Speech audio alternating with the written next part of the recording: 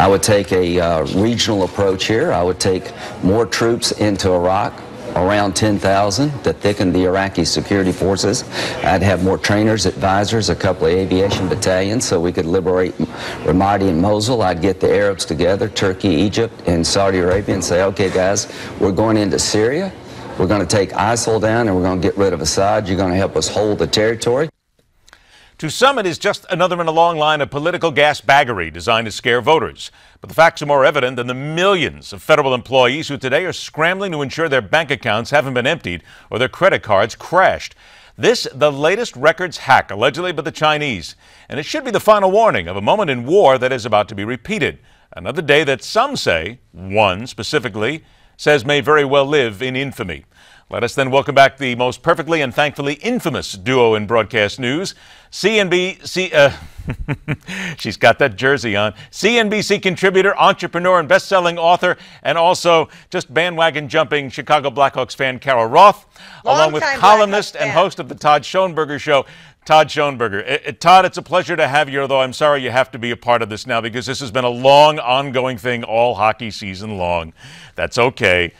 Enjoy it. Enjoy it while you got it there, young lady.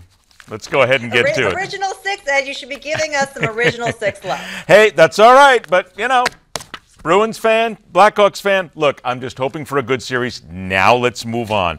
Boy, are you going to start some arguments here. Let's start a couple of arguments, shall we? Carol, I'm going to come to you first. And Lindsey Graham blames the president for the current data breach. Apparently the Chinese got a hold of us and the federal government, if you will, claiming that this could be a cyber Pearl Harbor if measures aren't taken to avoid another such hack. Okay, look. Using the Pearl Harbor reference may have some people very upset, but it is a war, if you will. And second of all, the president at responsibility for this, isn't he going a little far here, Carol?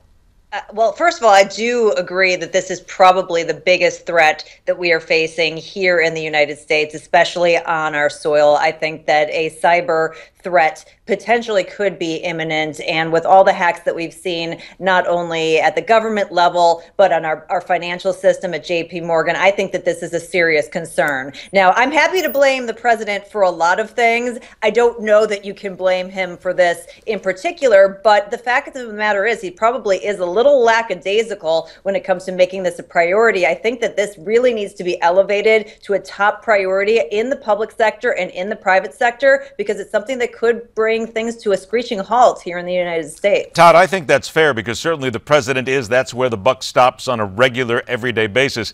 We have been leading ourselves to this, I think, for a very long time, certainly during the president's administration, maybe even back before that. But maybe he does bear a lot of responsibility here for not being a little more serious about this, like many people would say he's not been serious about a lot of things. Well, when you're the executive in charge, this is one of the things that you have to control. I mean, you want to focus on national security issues. It's not always about violence or hostile events. It's actually about something like cybercrime. So when you start thinking about our world in an electronic universe, it's very difficult to think that if this isn't taken down or we don't have a major attack, yeah, that's going to really cripple all of us economically. Now, certainly, Lindsey Graham is looking to make some hay here, and he has to make some noise because he wants to get into the presidential race. Many people feel that he is a longest of long shot, maybe. And Todd, here's to you, because he made a second quote when the comment was made to him that a lot of people are just worn out by war. And basically, the senator said, well, then, if you're worn out by war, don't vote for me, because I'm telling you what's coming. Now, there's two ways to look at this. He's right. Many people will say that if there's going to be peace in the Middle East, maybe America does have to be there on a regular basis, and we do have to fight the war.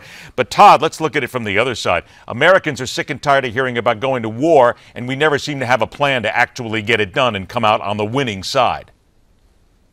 And that's the thing, because when you go to war, there's usually an end to the war. So we have not seen that, and that's why Americans are fed up with this. Look, Lindsey, what he's doing, though, is really going out and he's manufacturing fear. And it's so early in the campaign. He only has 2% right now, and he feels that he needs to do something that's going to be really outlandish, and that's why he's saying this. He's just going to keep fighting. But when he will actually gain traction is if something does happen on American soil, then that's probably when you're going to hear more about Lindsey Graham. So, Carol, let's be nonpartisan here then. Is the senator fear-mongering? I certainly think he is fear-mongering a bit, but I do think that ISIS or ISIL or cockroaches, whatever name you want to use for them, I think that they are a real threat. I think the challenge is, as you identified, that people are sick of wars that we do not win, that have no logical conclusion or no good outcome. I certainly think that most of America wants to get rid of ISIL as a threat, and I think that there's a way to do it. I'm not sure that boots on the ground makes all the sense in the world, so I'm not sure that people will be jumping on the Lindsey Graham bandwagon, but as Todd said, it's a great way for him to get his brand out there and look, we're talking about him. Got to make some noise, and then again, if something does happen, he's right. That's where it'll all come to bear. Todd, back to you. Most Americans support a path to legal status for immigrants. Now, this is a Pew poll saying that 72% of Americans agreed there should be a way for such immigrants to gain legal status, but here is the key. If certain requirements are met was part of the questioning here. And Todd, we don't know what those requirements are. That's right. And I'm going to guess that the requirements will be make it as if you're actually an American citizen already. Look, here's the thing. It's nice to know that Americans are a little bit more open-minded by the fact that, okay, we need to have a list of items or some type of criteria necessary to become that American citizen. But nobody's going to understand or even agree what the list of items is going to be. So you might have this feel-good notion because nobody wants to say, oh, you're not welcome in my house, but yet again, you're welcome in my house if you act and do certain things. So, Carol, is this pretty much a useless poll because we still have that codicil on the end?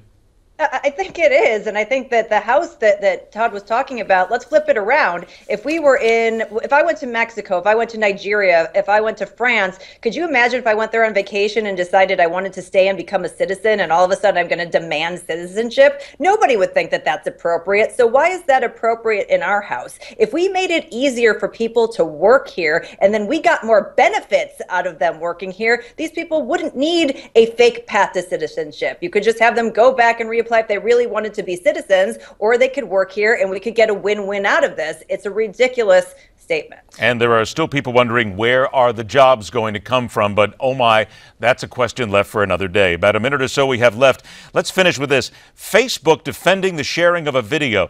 This was seen, and this is overseas, the NSPCC, which is basically one of the British boards that looks at such things. They say, wait a minute now. This is a screaming baby being dunked. This is on Facebook. People say this is child abuse. All right, now, Carol, I guess where do we draw the line on this? Is this child abuse, or are people just, again, overreacting? I think in this particular case, it was child abuse. I watched a blurred out copy of the video, and without even being able to see the whole thing, I was sick to my stomach. And it's one of those things, you know it when you see it, and that should not be out there in any way, shape, or form. I was completely disgusted. But I'm going to play the other side, just a baby crying. No, it wasn't a baby crying. It was a baby held up by its arms, being dragged around like a rag doll. I mean, it was really, really upsetting. What do you think, Todd? Yeah, I think the baby was crying, and that's the thing. But here's what I don't understand. You're dunking the baby in this bucket. What are you videotaping it for? What's the purpose of that? You give a bath to a child, you won't videotape it every single time. There's clearly something there, and it did look like abuse to me as well. Todd, have you been on Facebook anytime soon? How dare you ask why people videotape anything that goes on Facebook? I mean, some of the stuff that goes there, you have to ask yourself if there's any brain waves actually working or any electricity going between ear to ear. That's another story altogether. But I agree with that. There you go. All right. Carol, look, good luck to your Chicago Blackhawks. My Boston Bruins are not there, so I'm going to wish you good luck on it. I'll be the good sport, as we all are in hockey. And Todd Schoenberger, thanks a lot for joining us. Guys, have a great weekend. We'll see you soon. Coming up next, where do you draw the line on sexual assault? The conversation begins right here on MidPoint.